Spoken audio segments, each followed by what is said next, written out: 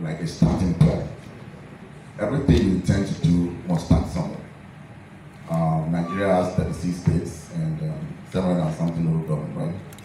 So our intention is to cover the entire Nigeria.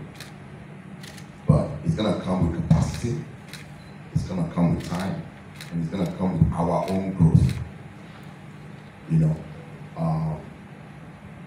if you have a little finger, you can't take on the pool, right? You need more hands to take on the pool.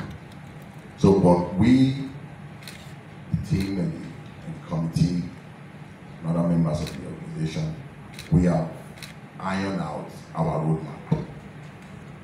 Starting VI here towards the starting point. Let's bring the youth together, let them hear people, successful people talk, let's give out the information, let them have an idea what we intend to do. You know, but I won't tell you all we plan to do, right? Well, let me give you a snippet of it. The youth is not only money that the youth needs. As a matter of fact, before you give somebody money, you have to change their mindset.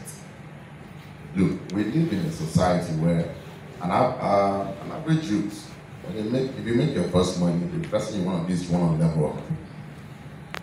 If I'm correct, you want to level up. I mean, all of us. Imagine when you made your first $1 million, what did you do with it?